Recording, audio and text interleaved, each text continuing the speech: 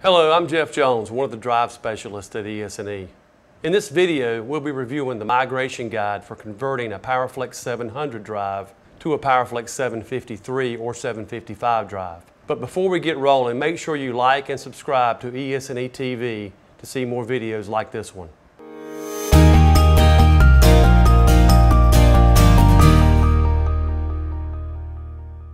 When replacing a PowerFlex 700 drive with a 750 series drive, you need to consider the features and differences. Before we begin reviewing the migration guide, please be aware that this isn't meant to be fully comprehensive, but rather an overview focusing on 480 volt, 60 Hz with standard carrier frequency settings. There are other specialized applications that will need to be reviewed in greater detail, such as those requiring higher than standard carrier frequencies, high output frequencies, etc. Most of these are addressed in the guide. So let's get started by comparing the power ratings. Looking at the columns for each of the drives on page 8, you'll see there are two columns for the 700 drives. The first column is the older series with non-vector control.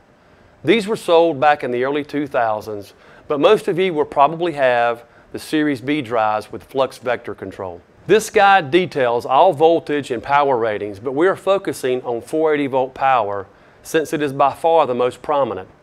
You'll notice the 753 only goes to 400 horsepower normal duty.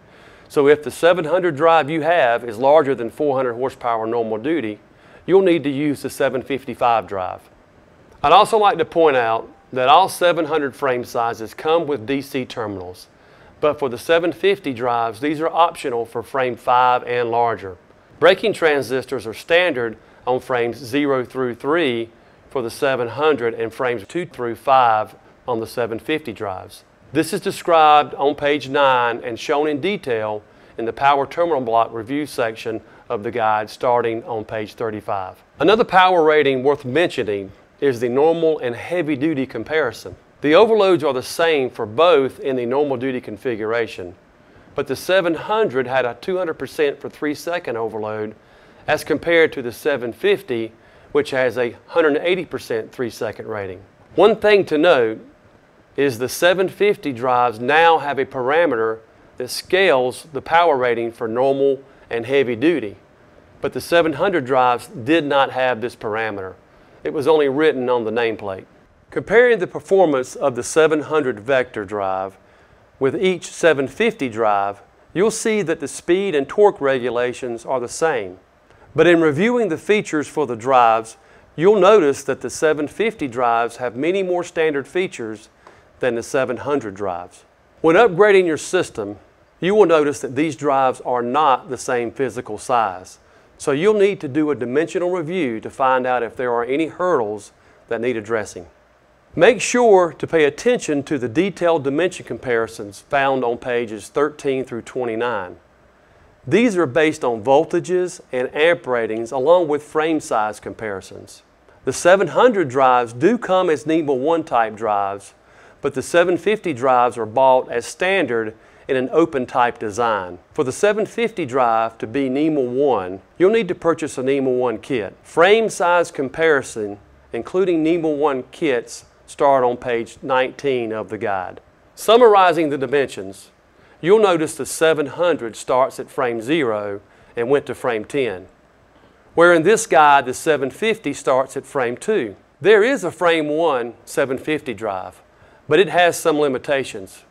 For example, it can only be installed on a solidly grounded power distribution system. As a general rule, we decided to stock and lead with the frame 2. Which covers the same power ratings. If you have space limitations, you could consider the frame 1 drive, but we should review the application and power system to ensure proper installation. Please keep in mind the 700 and the 750 drives do not have the same footprint, so always review the dimensions of the drive to make sure it will fit. For example, the 750 may be taller and/or deeper than the 700 depending on the power rating. The PowerFlex 700 drive has I/O on the main control board. The control voltage is either 24 volt or 120 volt. To change the control voltage of the 700 drive, you'll have to change the entire main control board.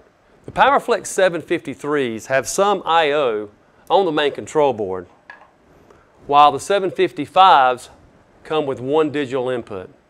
You could install optional I/O boards on the 753 and 755 drives for both 120 volt and 24 volt control without having to change the entire main control board.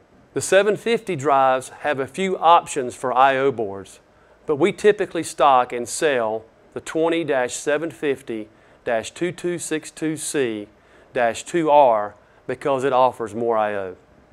The PowerFlex 700 vector control has the ability to add a single incremental encoder and a network card.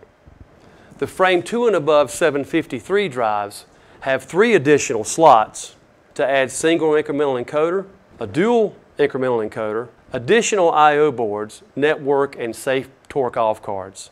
Frame 2 and above 755 drives have 5 slots to add options, which include all that can be used in the 753, but also a universal feedback card and network safety cards. Again, keep in mind the 755 comes with embedded Ethernet. If you're considering a frame 1 750 drive, please note that the 753 and 755 only allow 3 option boards. In this chapter, the guide reviews 3 examples of setting up the 700 drive, a 750 drive using the I/O option module, and the 753 main control board using 24 volt DC control voltage. The 3 examples are 3-wire control with analog speed follower, 2-wire control with analog speed follower, and preset speed programming. When replacing a networked 700 drive with a 750 drive, the process will vary depending on the network and the controller being used. This guide doesn't go into step-by-step details, only general guidelines, because there are so many different networks, controllers, and options. The 750 drives have 750 series communication cards, but you may also be able to reuse the existing communication card from the 700 drive by installing a 20-COM carrier card option board. Here you can see the various 700 communication cards and their compatibility requirements and limitations for each of them if you decide to use the 700 series COM cards in the 750 drive with the 20-COM card adapter. This table shows the native 750 series COM cards. So if your network card isn't shown, you'll have to use the COM adapter and the 700 COM card if it is compatible with the 750 drive. Keep in mind the 755 drives have a single port embedded Ethernet communication card on the main control board. If your network is Ethernet, you might consider the 755 instead of buying a 753 with the 20-750-ENETR. Newer versions of Drive Executive and Drive Explorer can be used with the 750 drives. However, I encourage you to download Connected Components Workbench, otherwise known as CCW, which can be used with all PowerFlex drives and is free. When scaling reference and feedback data, there is a major difference between the 700 and the 750 drives. The 700 drives reference and feedback is a value from 0 to 32,767. 0 equals 0 Hertz, and 32,767 equals the value in parameter 55, which is max frequency. The 750 drives are in engineering units and are dependent on parameter number 300, which is speed units. This will either be scaled in RPMs or Hertz. So a value of 30 would either be 30 Hertz or RPMs. The I/O image varies depending on the communication card, so make sure to download the manual for the communication card you are using. The 750 native COM card manual may also be necessary to understand the data being passed from the drive to the controller. Keep in mind the 750 drives are 32-bit, but the 700 drives were 16-bit. So you'll have to address how to handle the 32-bit data if you have a 16-bit processor such as a PLC5. The knowledge base link below will help. Thanks for watching, and I hope this overview of the PowerFlex migration guide was helpful.